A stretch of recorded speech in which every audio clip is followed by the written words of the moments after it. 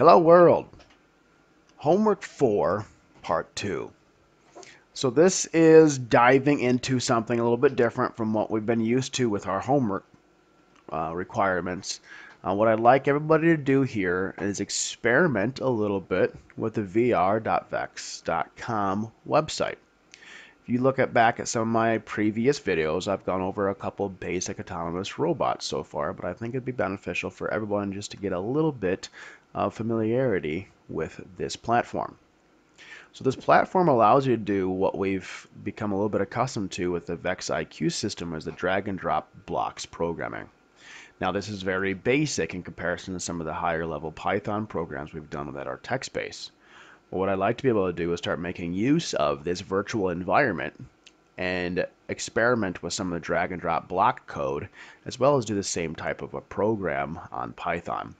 If we can take advantage of this block system and get a visualization on this playground, the virtual robot, then we can take and transcribe a lot of that same stuff right into Python and export that into our Raspberry Pi systems and start driving around actual real life robots. My goal is to make it so we can have a tank robot for everybody and start doing some interaction in the real world while we're all logged into our Raspberry Pis. Should be a pretty fun experiment. But first, I'm just going to show how some of this works. I imagine a lot of you guys will be able to grasp this pretty quickly and pretty easily, so I'm going to run through this here pretty quick. So first thing, I'm just going to take and drag a drive forward. So what this allows you to do is drive forward. You can choose forward or reverse, and then you make a decision on how far you want it to go. As far as I understand, each block in this virtual world is 200 millimeters, and I'll bring up this virtual world just so we can see this here. So they called this the playground. You have basically like it's a large Vex IQ board that you can drive your little robot in. So this down here in the bottom left-hand corner is your robot.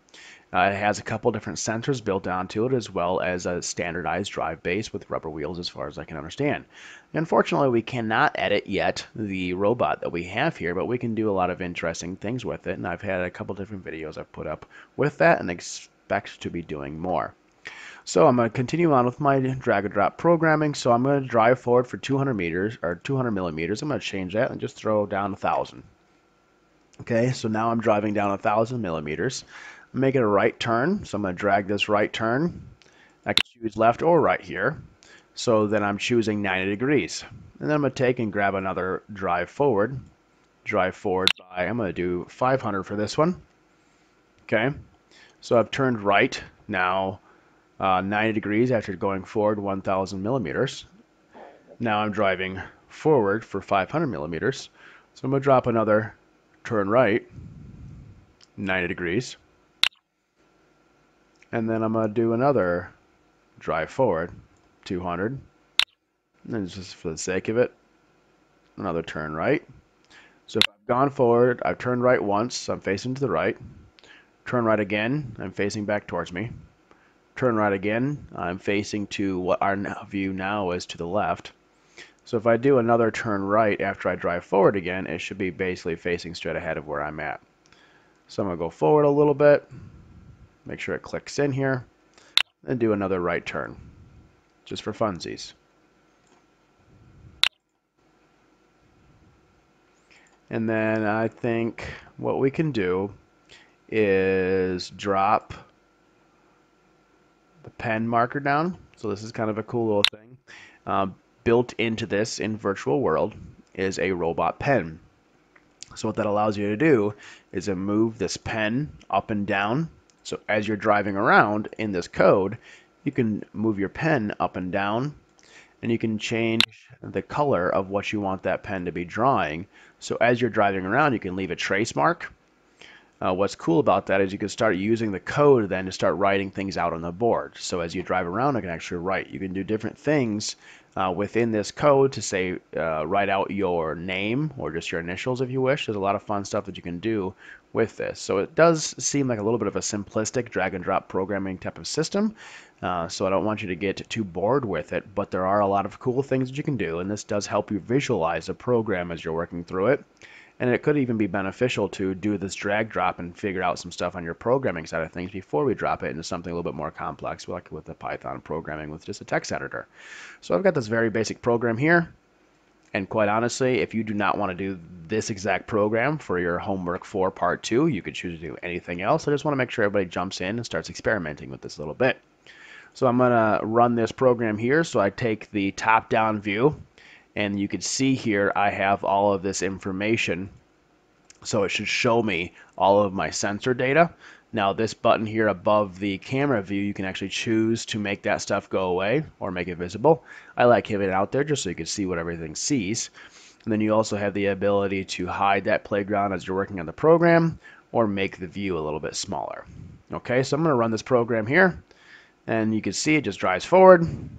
I'll do my 90-degree right turn, drive forward 500. Now it's going to start doing that pen. So you see it's just doing a little bit of drawing as we're going around. Pretty basic setup there. So what we've done here is just basically a quick little box. You can do a lot of different stuff as opposed to 90-degree turns. You can do a 45-degree turn. You can do a lot of different fun things here. So I'm going to, for example, just stop this program, hit reset. I can change all these as far as how I want to turn. I can change that just by filling this in. So there's a lot of fun stuff that you can do here to make a little bit of a difference on how the robot's going to drive around. And we can manipulate that here and just kind of screw around with stuff. So I'm going to hit play again. It's going to run this new program with just a new different variables in here. Driving that forward 1000. And as opposed to a 90-degree turn, I did a 45 there. And now it's drawing. Turn right again. And that's it. So it's pretty basic. Hopefully you guys can have some fun with this, and you can rerun this program continuously. And there are some different playgrounds that you can screw around with here. So as opposed to just the grid map, there's a lot of different stuff you can do. We can start getting into some of this stuff for decision-making processes. But this is a pretty cool little system. They just released this VRVex.com system, and it's a nice way for people to do some work from home, since we're all kind of stuck at home right now anyway. So you can utilize the internet and do some learning, do some programming, and then we can start transcribing this drag and drop block code over to Python stuff and start doing some other stuff in our future products. But hopefully you learned something, and I look forward to seeing you in class.